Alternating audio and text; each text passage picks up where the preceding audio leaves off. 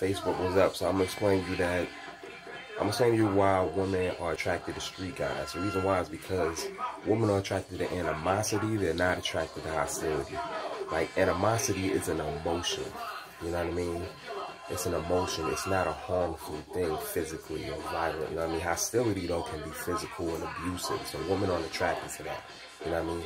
The reason why they're attracted to animosity is because it sexually arouses them when a man can contain animosity, like on a non-physical level. You know what I mean? Because it's biological. It comes from like the primal days. Because animosity suggests, kind of in a positive way, not to be hostile against that animosity, for it might provoke hostility.